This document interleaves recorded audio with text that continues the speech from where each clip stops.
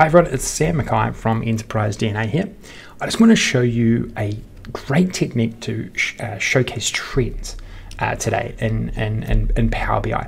Now, what we're looking at here is a report that I ran through and created for a workshop that was for the Enterprise DNA webinar series. So I run these quite often, and I'll put a link to that workshop down below in the description. So certainly check out the entire session. It was a really great one. Had many people there live, great interaction. So you'll certainly see that at the full workshop. But what I want to do is I want to dive into a very specific part of that workshop that I ran through, just to showcase, just to break it out and showcase, this really powerful trend analysis technique. Now, what we're looking at here is in the top left-hand side here. Now, what we could show, right? We want to compare trends, right? In this case, we're comparing quarter-on-quarter trends. In this case, sales and margins, right? But what you'll find is that if you do this on a daily basis, and you do it for the core calc, so if you do it for, say, your sales analysis or for your and you compare that to a prior quarter, it becomes a very busy chart. So I'm going to show you what I mean. So I'm going to just set up a few things. Now I'm going to grab my dates and I'm going to turn this into a filter so we can actually drill into a specific time period. And then I'm going to grab my date, turn this into a table, get rid of that hierarchy. Now check this out. If I go and grab, so I've got my total sales here, and I've also created a quarter-on-quarter sales. So we'll just have a quick look at this. So what I've done here is I've calculated sales last quarter, and I've gone and calculate total sales, and then I've changed the context, because that's what we do inside a calculate. We can change the context where I've changed it by utilizing the date add function, time intelligence function, and we're jumping back one quarter, right? And so I'm going to drag that into my table, and if I turn this into a line chart, check out that. Really busy, right? This in my view, if we're trying to identify a trend, this isn't really helping at all. I mean, it's way too busy. So with trends, we just want averages over time, right? This is too granular, too much information. Even if we turn it to this chart or this chart, I mean, it's just too hard to see any sort of quality trend. Nothing really helps us. So what I did and what I want to showcase is how we can smooth these numbers, how we can get some better analysis from these numbers that actually showcase trend divergence or just any trend for that matter. Now, what we can do is we can utilize moving averages to overlay or branch out, I like to say, into a moving average pattern, and that's going to show us. We're gonna incorporate these measures inside a moving average pattern, and that's going to showcase these trends a lot better, and you'll see that very shortly.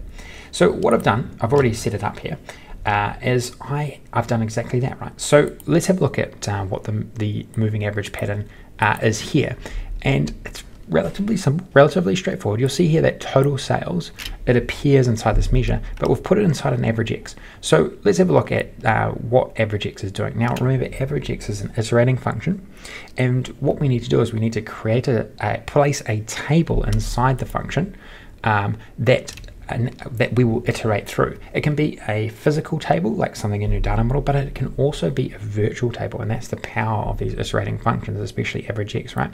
And so what we want to do, think about just think logically. What are we trying to do for a moving average? Well, on any particular day, we're trying to open up a window of time and then averaging up all of the results within that window, right? Well, that's exactly what DATESINPERIod does for us. It enables us to create a table on any particular day that opens up the window. In this case, we are opening up this window for 1 month, right? And that's there's some input parameters we can place inside the formula, and that's exactly what we've done there. And then, so we're going to iterate through every single day back on any day. We're going to iterate through, say, 1 month prior to that day, and we're going to calculate this total sales for every single one of those days, and then we're going to average them up, and then that's going to give us the 1 month moving average, right? Okay, so let's have a look at what that looks like just by itself. So I'm going to go and grab the 1 month moving average, and you'll see there it's a much smoother number, right? It's a much smoother number. And so this in itself showcases a trend a lot better, but we want to showcase it against a results, right? And so I'm going to use exactly, in this case, exactly the same, the same pattern of formula, but instead of total sales, I'm going to sub in my sales last quarter. So this is my time intelligence calc that I just ran through. And so exactly the same, very quickly, you can just copy and paste that, very, very easy.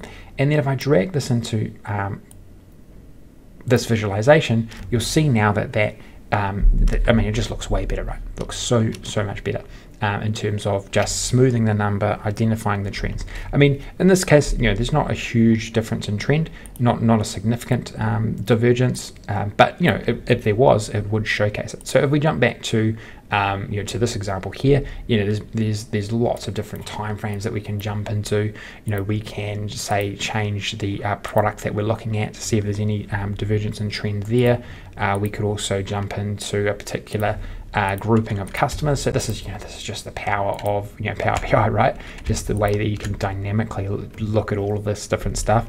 And it just is going to showcase that trend in a lot less busy way. So that's the power of this technique. Okay, I'm going to round this off. Remember, this is this report rather that I've created here was for a workshop, which was part of the Enterprise DNA webinar series.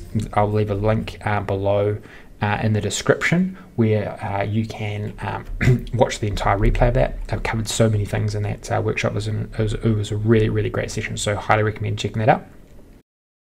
But hopefully you can utilize this technique, right?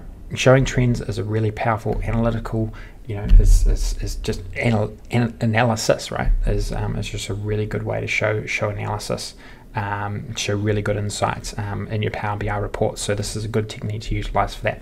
If you want to learn more about Power BI, if you're just starting out, more about Power BI, more about DAX formula, then I highly recommend checking out my Ultimate Beginner's Guide to Power BI and to DAX at Enterprise DNA Online. There'll be a link below in the description to those as well. So certainly check those out. Plenty to learn about all the beginner stuff that you have to get your head around in Power BI before you move into more advanced things and start doing really compelling work in Power BI. So I distribute those for free. So certainly check out those resources. Okay, all the best for this one. Take care. See you soon. Hey everyone. Thanks for tuning in to Enterprise DNA TV. If you enjoyed the content covered in this particular tutorial, please throw the video a like. It really helps us and we really appreciate it. Also, don't forget to subscribe to the Enterprise DNA TV channel. We have a huge amount of content coming out all the time from myself and a range of content creators, all dedicated to improving the way that you use Power BI and the Power Platform. Lastly, check out Enterprise DNA's website. Plenty of resources and further learning that you can access very easily. All the best. Take care.